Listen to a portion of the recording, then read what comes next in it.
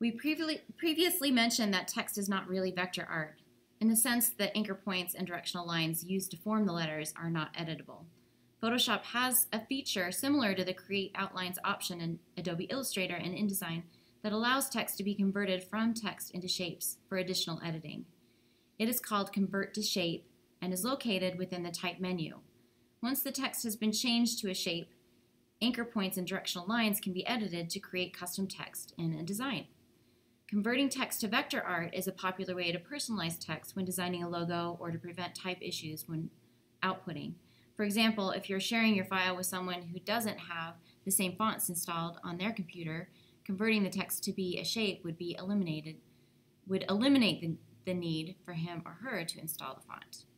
And just a word of caution on that, you don't want to do that with large bodies of text. That's for, you have 1 or 2 words in your design and you want to make sure that whoever gets the file doesn't need to install a font. If you were, writing a novel, that would be a horrible idea because you couldn't fix typos or things like that. Using the Convert to Shape option in Photoshop allows users to personalize text when using anchor points and directional lines. In this example, we converted the text to a shape. Anchor points and directional lines appeared, and we were able to modify them by repositioning anchor points and changing curves using directional lines. Once the path is deselected, no one knows the text isn't really text. It just appears as a funky, custom variation of the font.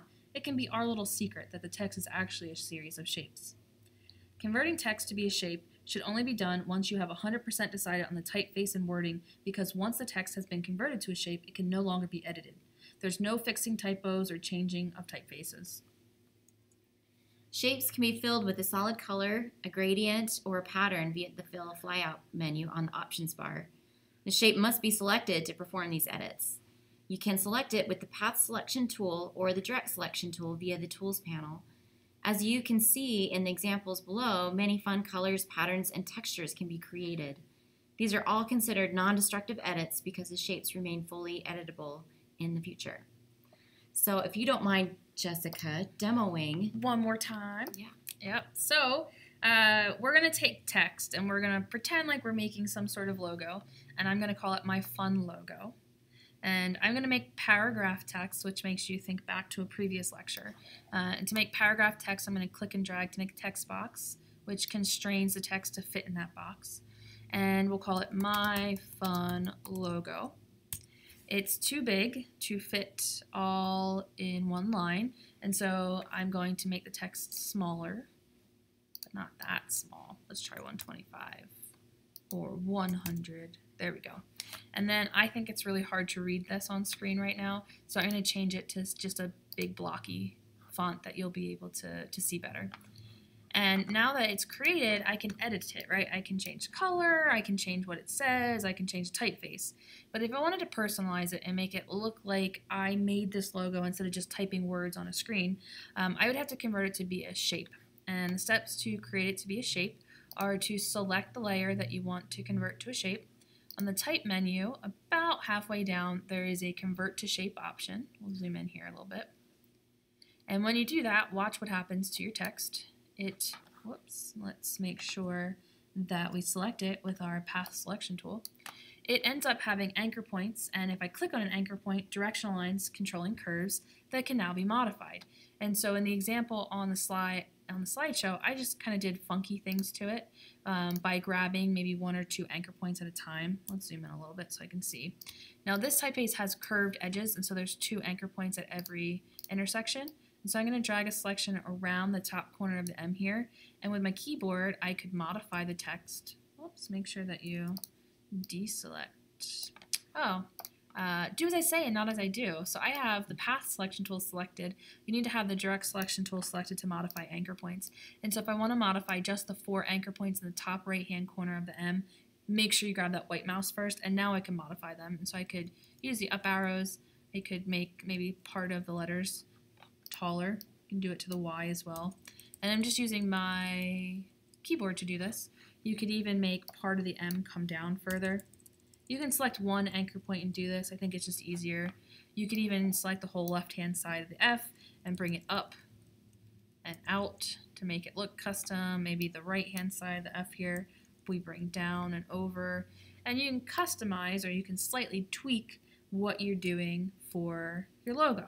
And when you just make it slightly different, it becomes more personalized and it looks like you created something as opposed to you just saying, I really like that typeface and I'm going to use it in my project.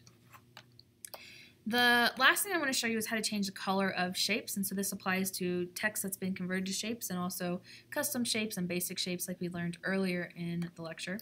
In order for it to work, you must select the layer and then select the path selection tool so that your selection is active and highlighted. Then you can come up to your options bar at the top of the screen and you can select the fill flyout or drop down menu, and you can choose a color, and so you'll see the tops of my letters are going to change color. And now they're all on the same layer and they're all part of the same grouping, and so they're all going to change. If you wanted to modify the layers independently, you would have to separate them onto their own shape layers.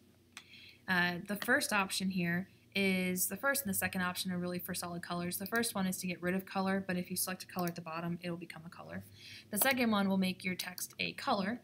By default, it would be black, but I just selected orange, so now it's orange. The third is a gradient, and so you can create your own custom gradient if you want to, or you can always use the presets in Photoshop here. So we'll just grab this guy. If we zoom out, you'll see that by default it's a linear gradient, but you have the option to make it radial if you want to. I'm kind of partial to the radial ones. I always use those in my example. I like to make the scale bigger so that it kind of fades and doesn't look as harsh, or the transition between the colors doesn't look as harsh. And the last option is to add a pattern, and so we've learned about patterns when we do layer effects. Now these are images, so they're raster-based images being placed inside our vector art, and that's okay, but just keep that in mind. So you can add different patterns inside your text if you want to. You can even go another step. You know, you don't have to just add color. We have learned that you can modify your layers anyway, or your shape layers anyway, you can modify other layers. And so if you wanted to, you could add an outer glow.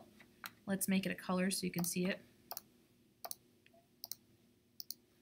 There we go. You can add an outer glow to your text. You can do a pattern overlay on top of yours, and if you do some sort of overlay, it will blend the two patterns together.